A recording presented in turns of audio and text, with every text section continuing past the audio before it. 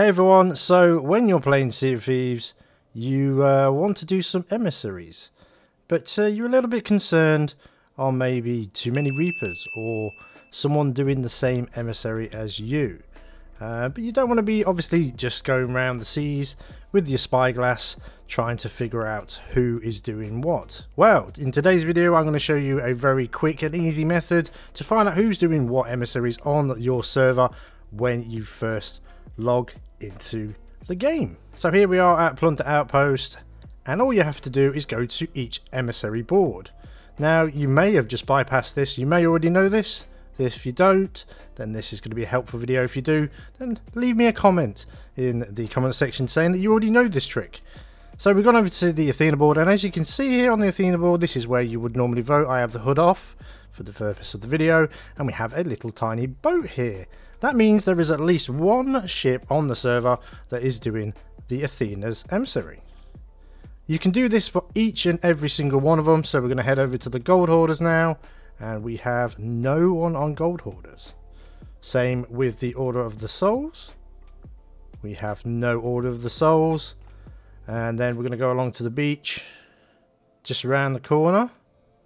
We have 2 Reaper's Bones on the servers at the moment. And finally, we'll go to the merchants just to show that it works on any of the emissaries. And we have no one doing the merchants. So on this server currently, we have 2 Reapers and we have 1 Athena. No one's doing any of the original ones. So yeah, that's all you have to do is just, when you first start your game, have a look at the boards where you would vote for the emissary, and it will have a little ship on there if anyone is actually doing said emissary. Saves you having to ride around looking through your spyglass, checking out people's flags and trying to work it out. So there you go, there is my very quick tip video or guide on how to just check how many emissaries are on your server at one time right when you load into the game. Like I say, I do this every time I start a game. I quickly check, see who's doing what. So obviously if there's too many Reapers on the server, you don't really want to be doing Athena. You're more likely to get attacked for the flag. They're going to get a lot of points for that. Obviously any other emissary, if they're at level 5, they can see you on the map as well. So I just choose what emissary I'm going to do that other people ain't doing. So if everyone was doing gold hoarders, Order of the Souls, Athena, and there was a Reaper on, I would probably, and there was no merchant, I'd probably go and do a merchant, for example. You don't have to do that, you can just risk it all and go for it.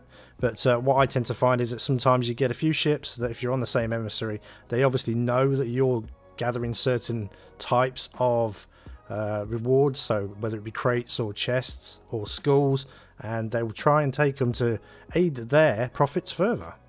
But there you go, hopefully that video has helped. If it has, then leave a comment if you knew about this, leave a comment if you didn't.